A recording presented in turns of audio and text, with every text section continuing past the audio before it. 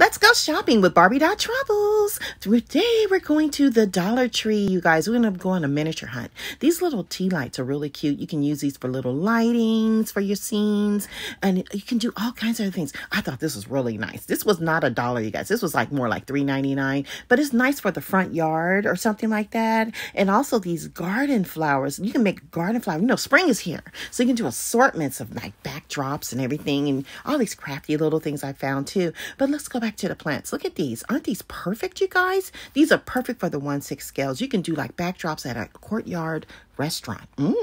Outdoor seating. Yes. Oh, just all kinds of front yard landscaping and backyard landscaping, gardens. It's time, you guys. Spring is here. Spring is in the air, everybody.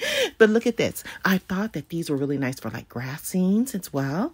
And you could take a whole bunch of them and put them on the mat. And then these are really cute. But you know, Dollar Tree is not just $1 anymore. It was up to $3.99 on some of these. Ought to be ashamed of yourself, Dollar Tree. If you like what you see, want to go shopping, make sure you guys follow me on YouTube.